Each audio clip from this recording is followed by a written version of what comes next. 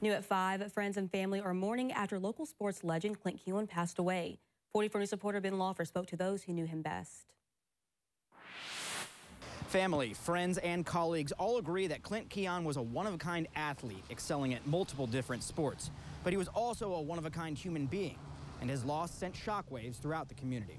The 44-year-old was killed in a tragic car accident in Crawford County, Illinois on Sunday when he hit a guardrail. His passenger and close friend was taken to a hospital in Evansville, but sadly, Keown did not survive the accident. 44 News spoke to officials at Memorial High School, where Keown made a name for himself as one of the greatest athletes the city has ever seen. He was a fiery competitor. It didn't matter what sport it was.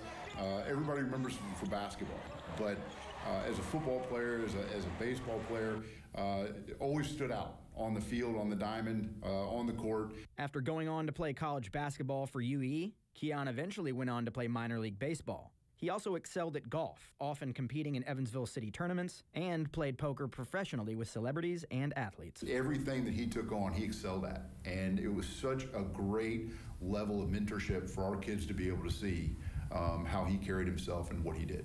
But aside from his sporting achievements, Keown was a family man through and through. He was also an exceptional businessman and took great pride in mentoring younger athletes. Because I've known them since they were little kids and the parents for a long time, just the exceptional level and integrity he had, and everybody he dealt with, including his own family, was fantastic. Keown's funeral arrangements have not yet been made. We will, of course, keep you updated once those details become available. Reporting in Evansville, Ben Laufer, 44 News.